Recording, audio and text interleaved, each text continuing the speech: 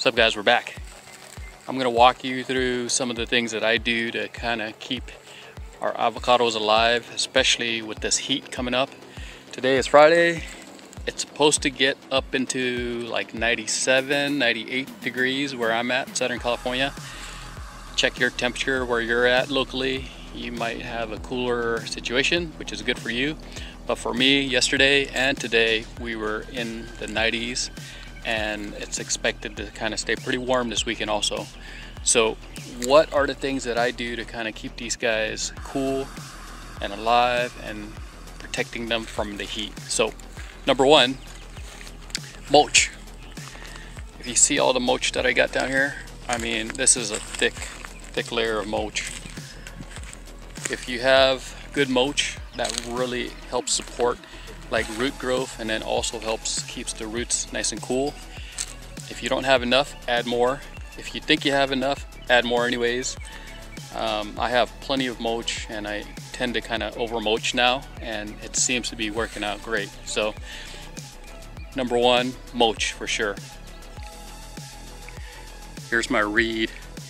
Check out how much mulch I got on there. I added even more mulch. I know a viewer had recommended that I added additional mulch, and I went ahead and just did it.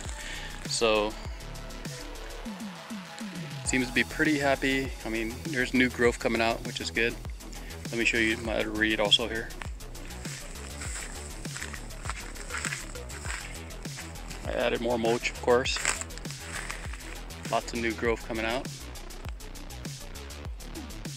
Number two, a little extra water, especially when it's hot and you know it's going to be hot. So more than anything, it's just like supplemental water, right? Like add a little extra water in the morning to cool down the ground, and all of that water will just evaporate and cool the tree down throughout the day. Since I know it's going to be hot, I did some watering the night before and the morning, and then I'll do a supplemental maybe around 1 o'clock or so. And essentially it's just my little sprayers that I have down here, if you can see that. Not sure if it's zooming in correctly, but so I have a Wi-Fi enabled sprinkler timer, and it's nice. I can just sit in the house where it's nice and cool, turn the sprinklers on, turn it on for 10 minutes and cool these guys down. So this is my Mexicola. In my prior video, you know, we got fruit, so we're hoping that these guys stick. I don't know if you can see that. Here's another little guy. Tons of mulch also. This is my surprise. So here's my bacon. It's taking the heat pretty well, which is good. So one way you can tell if your tree is thirsty is if you look at some of the new growth that's coming out here. See if I can focus on that. You'll see like the leaf, like my leaves are pretty good right now, but there's a point where the leaves would kind of droop kind of like that. That's when you know they're thirsty. That's why you add a little extra water, supplemental water. I've been doing it, so even though we're pretty hot right now, these guys look pretty good. All right, so number three, paint your branches, especially if you have a tree that you can see I painted it white. Essentially 50% latex paint and 50% water. Just paint it. It's going to help protect your branches from burning. It's kind of like us. You gotta have sunblock when you're outside. The paint helps protect these guys from burning. So it also, from what I've seen so far, helps kind of promote growth just because it's nice and cool. So that's number three.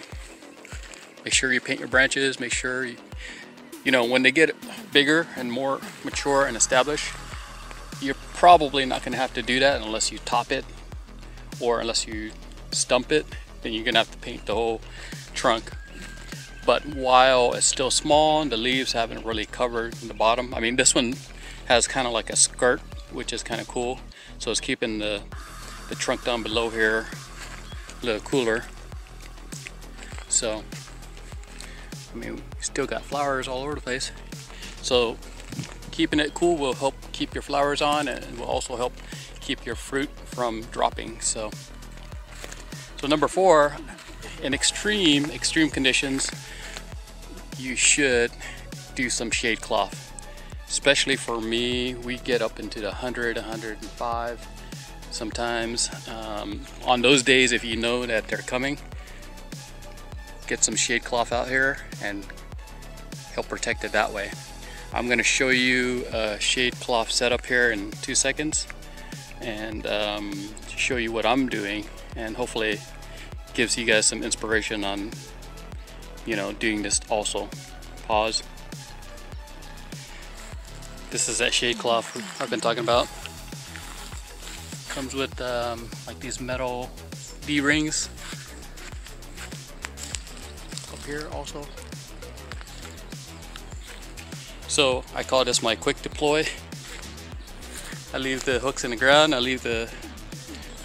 take it all down when it's not hot, and then when it's over 100, I know it's gonna get over 100, I'll just pop it up real quick so it's nice and ready for the sun.